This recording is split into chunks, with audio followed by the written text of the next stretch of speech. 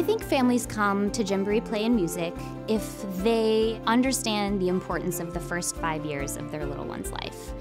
They know that this is a time when you can just fill them with information and experiences, and they're gonna soak it up. Our job as teachers is not only to be able to relate to children, but also to relate to parents. And I find that very unique about our role here. We are bonding throughout the class because not just the interactions with the teacher, but I'm interacting with Aiden as well. So this is the moment that I really enjoyed. She comes running out, says, "Mommy, I love you," gives me a quick hug, and runs off to go play more with the children and the teacher. 3 areas we focus on are the keys to learning. There are social and emotional, cognitive, and physical.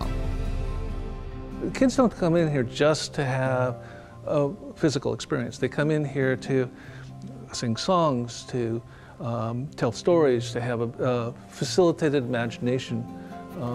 And that is so much easier when you can configure the space to support that kind of activity. When I see those children's faces, it motivates me to bring out the best in each and every child.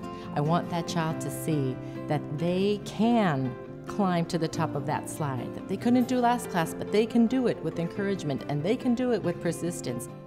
The first time Max rolled over from back to front was actually at Gymboree. The teachers saw it, other moms saw it, and it was fun because everybody supported him and was so proud of him.